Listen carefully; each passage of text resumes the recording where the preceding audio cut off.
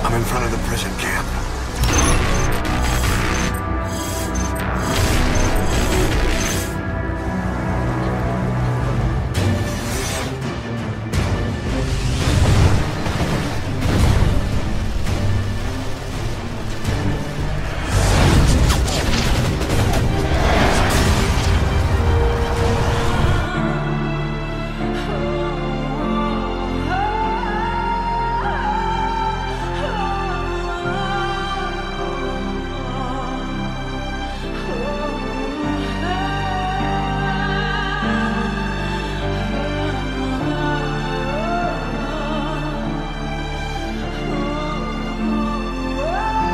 It's an honor to be able to play this character.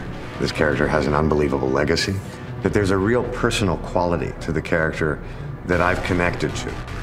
I felt that he was the perfect fit in terms of age and performance. So, we made him an offer.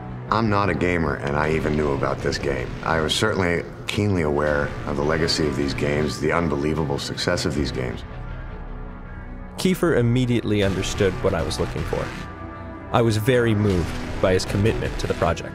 Well, I've never done the facial capture before where they stick all the metal dots on your face. Everything from a smile that's like that, or one of them is a monkey face, which is the most embarrassing to do, which is like that. And it's so that they can catch every line that changes in your face. The face of the character in the video game is doing exactly what I'm doing while I'm reading the script. That's impressive.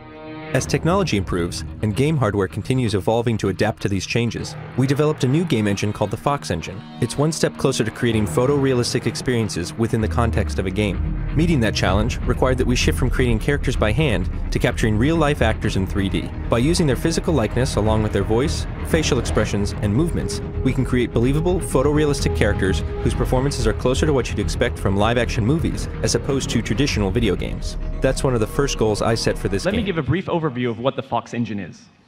The Fox Engine is the engine created in-house here at Kojima Productions. This is an actual photograph of our conference room here at Kojima Productions. Here, the image on the left is the photograph, the one on the right is rendered in Fox. You can tell which is which quite easily by looking at the differences in the assets. But if you focus on the lighting, they become very hard to distinguish.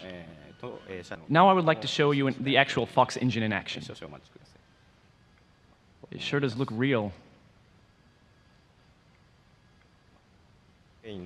This is a soldier that has appeared in the Phantom Pain trailer. This is a soldier that appeared in the Ground Zeroes trailer. You can see that he looks a bit wet from the rain. Here are the details of what the weapons do look like. We think it looks pretty real. Because we have a real-looking environment, it is easy to spot things that do not look natural in our created assets. These images of cloth and leaves are from Look Development. The left image is rendered in Fox, the right is a real photograph. In order to make one important character for the game, we made a photoreal sculpture and scanned it. The character in-game is over 100 years old, so the wrinkles and sags in skin needed to be accurate. We constructed a clay mold from the actor, and then added special effects makeup to the mold to create the final character. The blue objects shown around the model are the cameras. The cameras took pictures of the model at these coordinates. The 3D model and textures are then generated from these photographs. And now we'd like to give a brief demonstration of the 24-hour day-night cycle.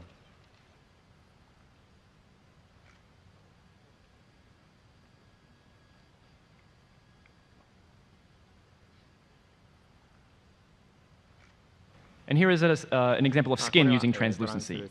This is with translucency off, and with it on.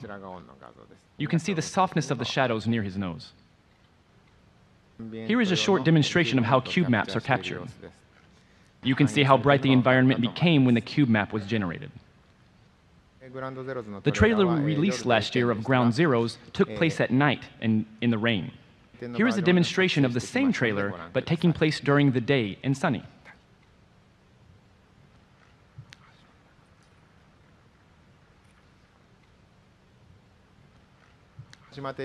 All the materials used have not been changed, only the light. Since the material parameters are correct, the visuals do not break down even when the light is changed.